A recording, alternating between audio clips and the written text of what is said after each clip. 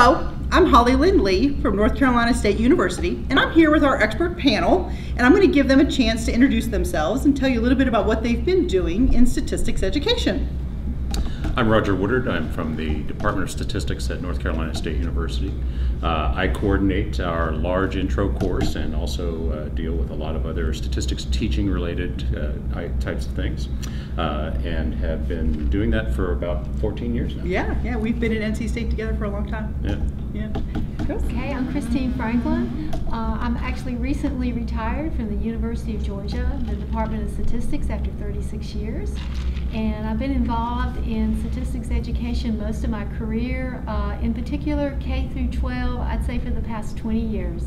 And I'm currently working as the K through 12 statistical ambassador for the American Statistical Association. Yeah, all right. And hi, I'm Maryann Huey. I'm with Drake University in Des Moines, Iowa. And I've been in statistics ed, I guess, 10 years. I just added that up quickly. And over the last 4 years, I've been working with our high school and middle school teachers in Iowa, helping them to prepare to teach statistics and probability content that aligns with the Common Core state standards and GAZE recommendations. So both of those. Yeah, great. Well, I've got a couple questions that I'm going to ask our expert panel today. And the focus of our conversation this afternoon is going to be on inferential reasoning. So how would you describe inferential reasoning? If we want to take a stab at going first on that? I guess I'll take a shot at it.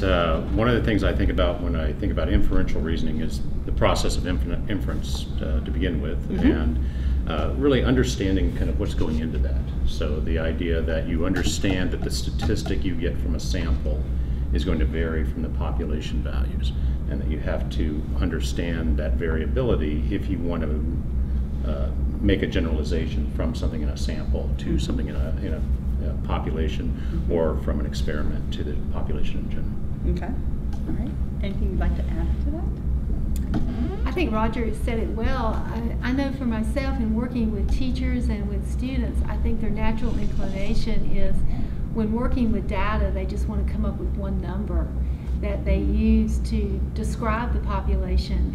And for me, just helping students to realize that maybe either informally or formally they need to take into account variability and move from descriptive statistics, descriptive models, to more inferential thinking.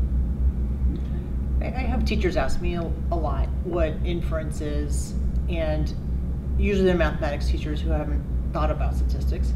So I think the big new idea for them is that we take samples of data and try to say something about a wider population or all the data that we probably can't collect.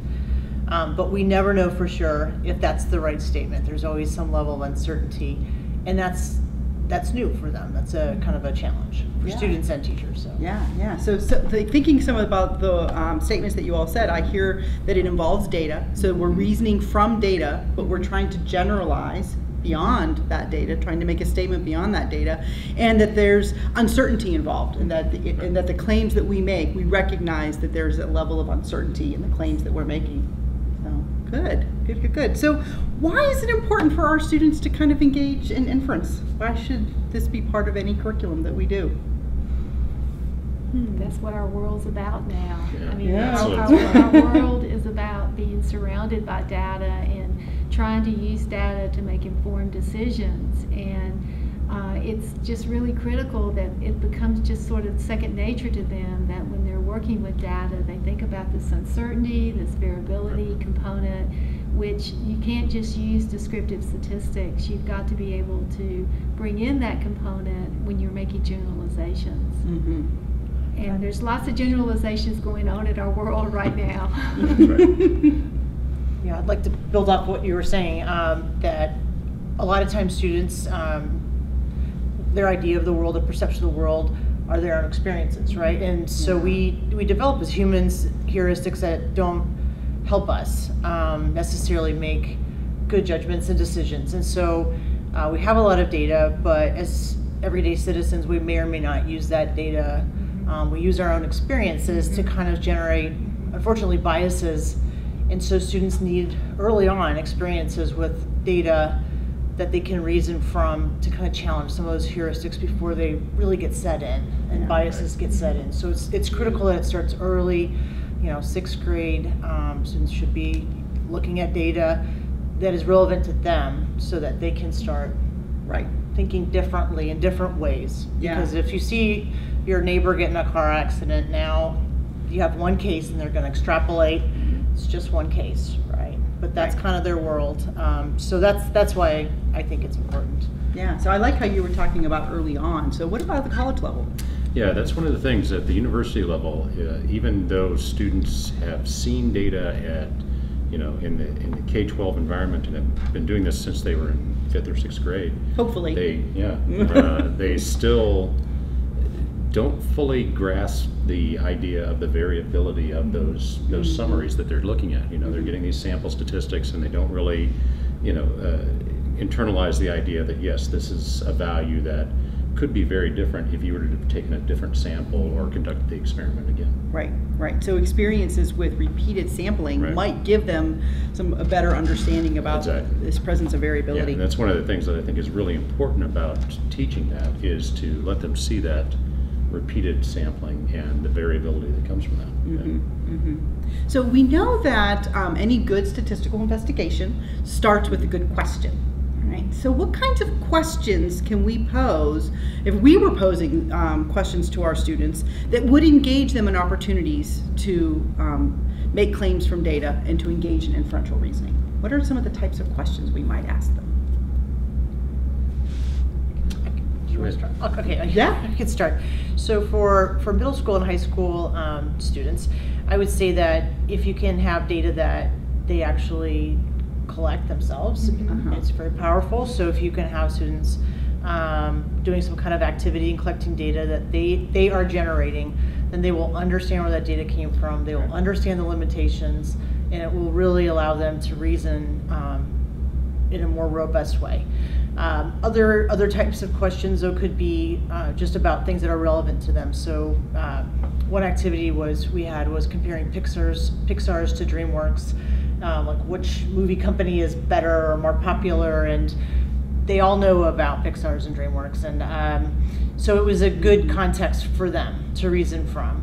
So I think that's important. Sometimes teachers will create questions that students are really not interested in, like does sleeping more hours mean you have higher grades, right? So we need to be careful of those teacher questions that they want to maybe show some relationship. Because sometimes there's not a relationship. Yeah, or they'll work hard to make sure it doesn't pan out, right? The students will kind of work against you sometimes. And the old like height versus foot length, I mean, some of those activities students have seen again and again and again. So we need to be careful. Yeah. So engaging contexts that kids really care about, so that they want to be able to make a claim about it. Right. Yeah, and that they understand, one of the things you talked about was that they understand the sources of variability. You know, they're looking at that context and they know what's going on, and they can look at it and say, oh, part of what's happening there is the way you're measuring this, or part of what's happening there is, you know, the way that you've got one person doing this and the other person's doing that, so they can see those sources of variability hands-on.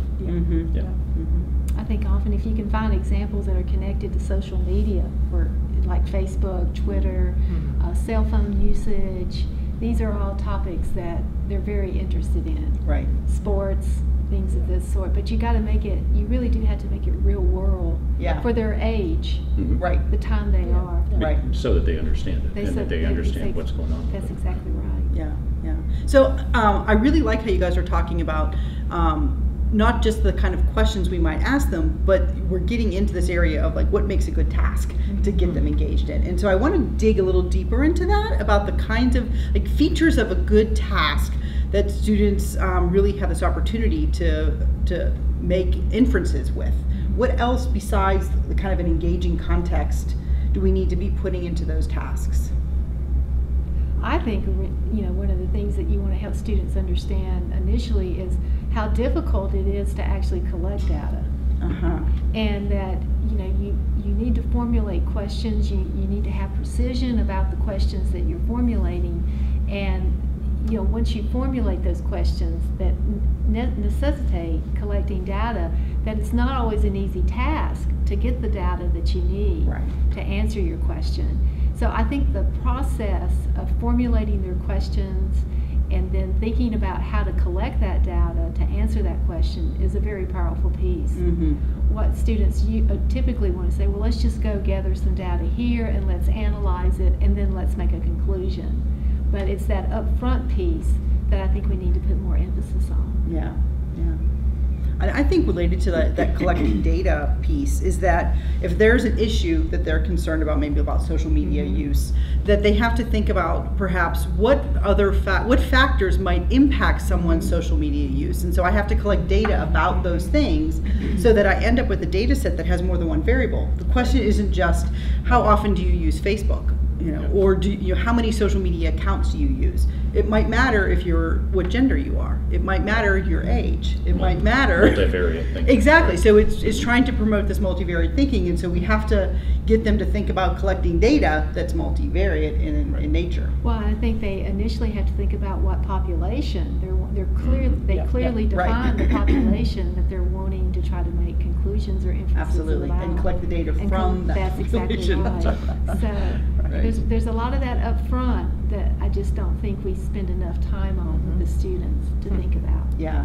And I think also one of the characteristics of tasks that I kind of think about is that there needs to be some kind of reason for them to make an inference. There's some context that's real to them about, why do we care about, the popularity about Pixar and DreamWorks, or what, the example that I heard earlier today about trash and recycling. There's a social cause. There's an environmental cause about being able to kind of infer something about whether you recycle or not, and being able to make claims that can help further some cause. I think one of my favorite examples from the elementary level is, when I would go into my son's schools and I'd see these beautiful posters on the school walls where data had been collected about the favorite shoes, your favorite type of shoes to wear, these beautiful pictographs or these bar graphs. And then I would ask the teachers, well, what was your motivation for collecting this data? And it was, we needed to meet a certain standard, about creating bar graphs, pie charts. And I think that was really what helped me begin to think years ago, we need to help bring up this upfront piece. So I would say, well, why not motivate the reason the students are collecting this data? You have a shoe store down the road where the owner can only keep a certain amount of stock of shoes in the store, and he needs to know what's most popular now among first and second graders in the school. So let's help out by collecting some data. Let's conduct a survey.